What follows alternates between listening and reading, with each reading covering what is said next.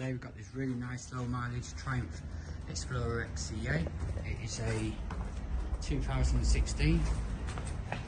Really nice low mileage of 5,467. It's just a walk around video just to show you around the bike, show you any extras on the bike, any marks we've come across while valeting. Start off at the front. It's got a nice electronical adjustable screen. I'll be done off the dash. Just have the odd marking places, but we're in that really nice condition. Headlights are nice, no stone chips or anything like that in there. Coming down beak, it's all in great condition. Spotlights are really nice. Golf cart legs are nice. Just have the WP suspension.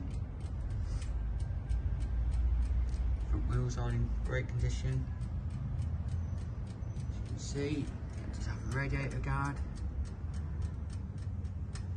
Headers are nice. Some cards are in nice condition. Just a normal little bit of weathering on there, but nothing out of the ordinary.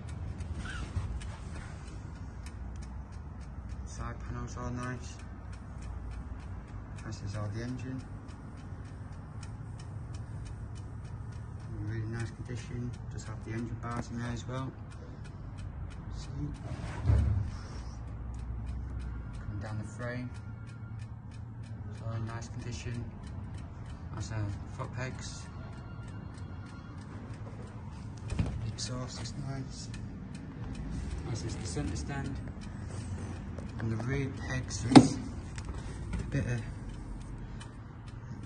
had the strap or something just rubbing on the actual frame of the pegs, but nothing too drastic. Rear wheels in nice condition. Does also come with the full Triumph luggage, side cases, top boxes. Oh, really nice.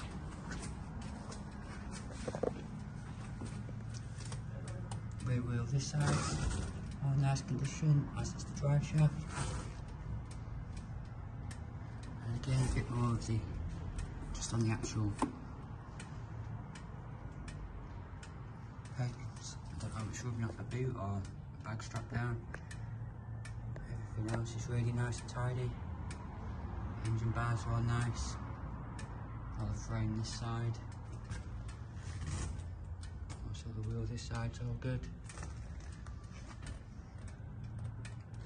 This also have front and rear heated seats. It's just all controlled off the dash. Nice and easy to do. Tank's in really nice condition. Does have a TomTom sat-nav holder, but no sat-nav with it. All the controls are nice. All the dash does as it should. It's all nicely fully loaded, ready to go touring for your next adventures. If you'd like to know any more about the bike, or would like to come and view the bike, it's at Rider Motorcycles, Castle Road, Sittingbourne.